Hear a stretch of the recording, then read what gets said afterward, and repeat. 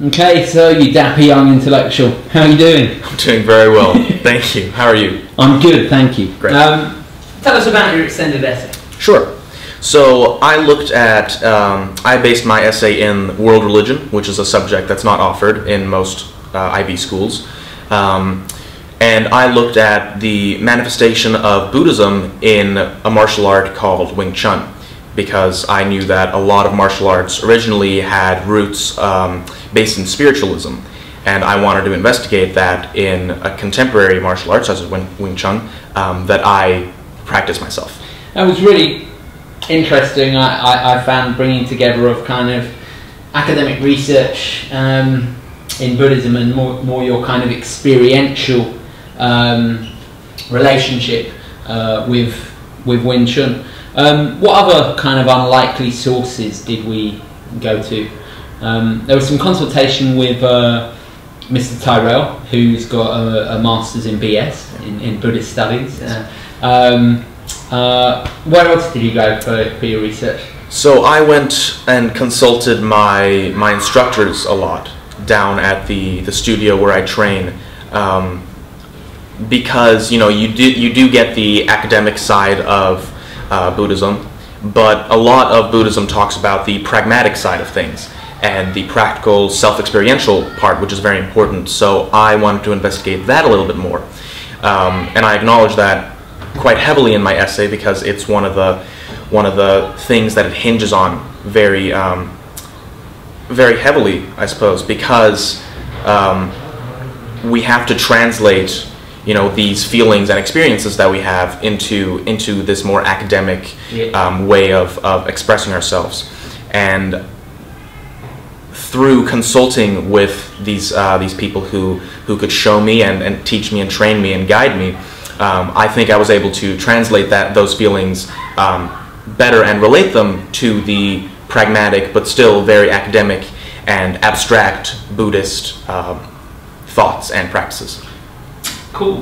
Were there any particular challenges or kind of changes in direction that took place, maybe with relation to this kind of framing of experiential understanding in academic language, or anything else? Any other setbacks or changes in direction that kind of were particularly pronounced in the process?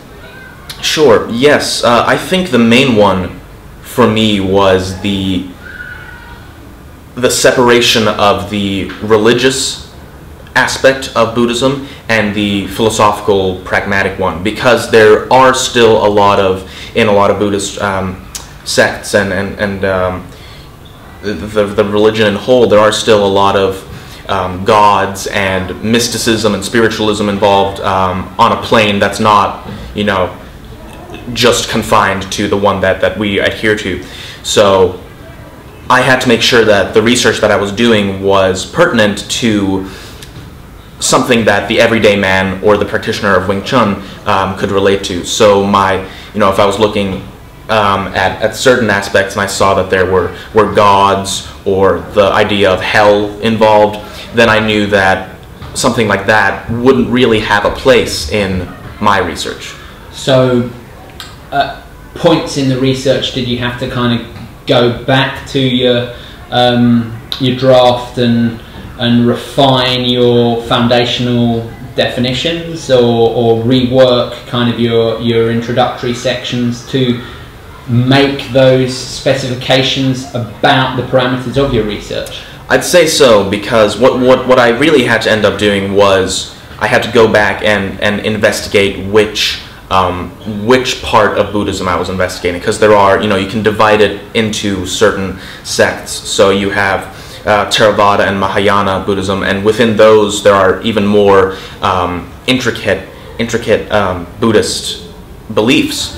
So I had to really analyze each one and see which one I could draw information out of, because I didn't want to narrow down my research to just one of the Buddhist sects, because a lot of what I was looking at in Wing Chun, the whole of it applied to a lot of the holistic things like meditation, mindfulness, self-experience that Buddhism in general talks about. So I had to sort of select where I wanted to go with that, and it led me to a bunch of different places. Zen Buddhism was one that really stuck out as being coherent. I mean, sorry, cohesive. Yep. With Buddhism. I mean, with Wing Chun. And so, is there some kind of takeaways from it that will lead to either further research or formally or informally? Is it kind of living on in your life? I'd say so, very much. I mean, I'm still practicing Wing Chun. So down there, right now, I'm still, I'm sharing my essay because I want my instructors to read it. But it talks, specifically Zen Buddhism talks a lot about the idea of mushin, or no mind, which seeks to take the body and the person back to their intuition and their base instincts and reactions. And it's a really effective way of cleansing your mind from judgment and prejudice, which I think is incredibly important because it is a little bit of human nature to instantly just judge something and have a visceral reaction to it without really understanding why, and then kind of backpedaling or trying to deconstruct that reaction because maybe it doesn't necessarily, it conflicts with your moral view of something or intellectual, philosophical, whatever. And I think sometimes you have to just let your body react and let your mind react, because that way you don't get trapped within any of these emotions that can be potentially harmful. And that would be in keeping with the kind of fluid, dynamic manner in which Wing Chun operates as a martial art. Very much so. I guess finally, any advice for students starting out on the extended essay? Sure. I think I only did as well as I did because I chose a topic that I actually really was interested in, and it is a little bit of a cliche, just study what you like, but it does have a certain element of truth in it. I mean, I chose a very niche and specific subject, one that's not even taught at our school, and it was just me and one other person out of 130 doing something like that, which can be a little bit of a risk. You don't really have much to fall back on in terms of past papers or whatnot, examples.